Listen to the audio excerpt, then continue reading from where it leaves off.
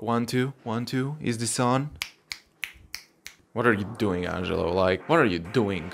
We're here for WWE Survivor Series predictions video and you're doing some sort of shenanigans with your fingers? I don't think so. So let me talk to you. I'm here to tell you my predictions for Survivor Series War Games 2023, putting out there every freaking buzzword there is. So let's just jump into it.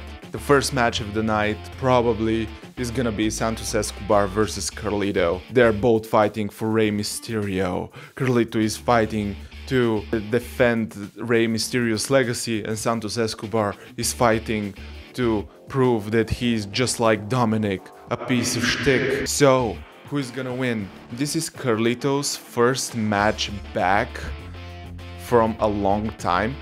Honestly, you can say the same thing about Santos Escobar because he just turned heel, but I don't know, maybe Carlito is gonna have the W here, I don't know.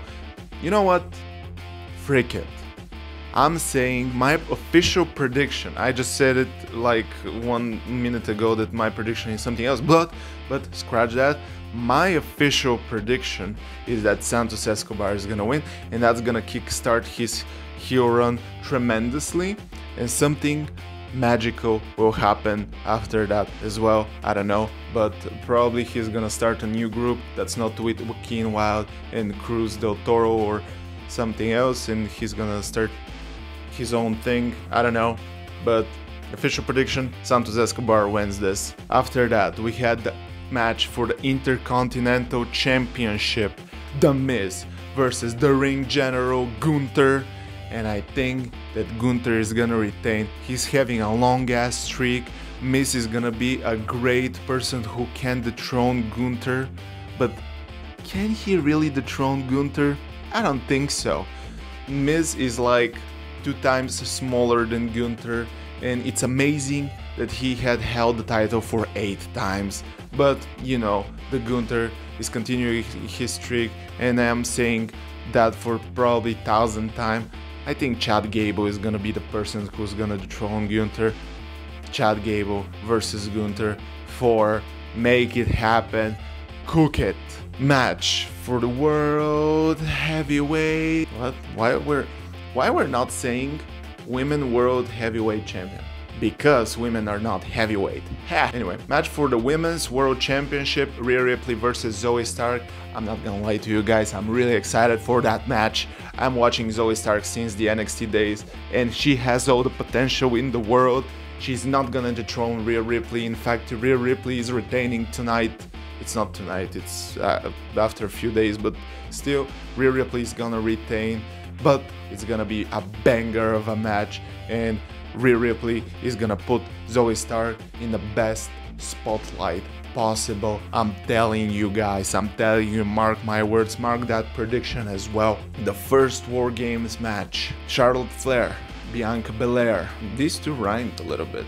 Shotzi and Becky Lynch versus Damage Control without the Dakota Kai. Basically, use Kai, Bailey, Kairi Sane, and Asuka. My prediction is not completely out there yet, but let me talk to you. You know, Damage Control is a really strong force, but in the last few episodes you're seeing that everything is gonna crumble, and I'm not sure if everything is gonna crumble maybe at War Games, you know? Maybe at War Games. But on the other side, we're having Charlotte Flair and Becky Lynch, and in theory they have squashed the beef, but did they really squash the beef? Did they really squash the beef? So there are 2 potential implosions within the 2 teams, so I'm not sure who is gonna win, but my wild guess, my prediction, my 1000 IQ prediction is that Damage Control is gonna win, and maybe they're gonna implode afterwards. I don't know, this is my wild guess. Let's see what's gonna happen actually. Last but not least, everyone, the most important War Games match of all time.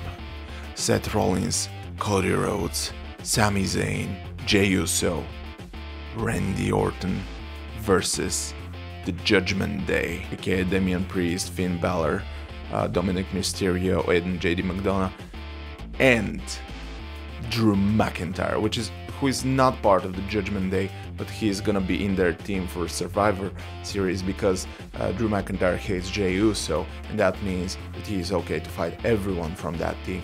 But anyway, there are again two possible implosions in both of these teams. On the one side, you have Cody and Seth. You have Randy and Jay. On the Judgment Day side, you have Drew and Damian, who are both the leaders of the team. Drew is not officially the leader of the team. He doesn't care about the team that much. He cares only to inflict pain on Jey Uso. His words, not mine. Don't watch me like this. But I feel like Seth, Cody, Sami, whatever that team is, they're gonna win because Randy Orton is coming back and he cannot lose, my boy.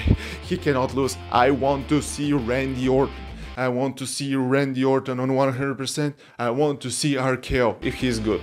If his back is good and everything, but he had 2 years. He had 2 years. Hopefully everything is fine, my man. And I'm saying that they're gonna win because at the end of the day, Judgment Day are trying to establish dominance, and if they don't win that match, that means that they're not the dominant force on Monday nights. And usually the champion should be the dominant force. So I don't know. My prediction, it's just a prediction, man. It's just a prediction. Don't look me like this. Is that the Seth team is gonna win? But we're gonna see. I'm really excited for Survivor Series. I hope nothing changes after SmackDown. There is a possibility for a match between Solo Sikoa and LA Knight, but whatever it is, if that match is happening at Survivor Series, I predict that LA Knight is winning. Thank you very much. With that being said, I'm really excited, as I said, for Survivor Series. There are rumors left and right that people are gonna return, people are not gonna return, people are gonna die. No one is gonna die, don't worry. But the most importantly is that it's gonna be fun, I think so, and I can't wait. So, thank you guys so much for watching, and I'm gonna see you next time. Peace!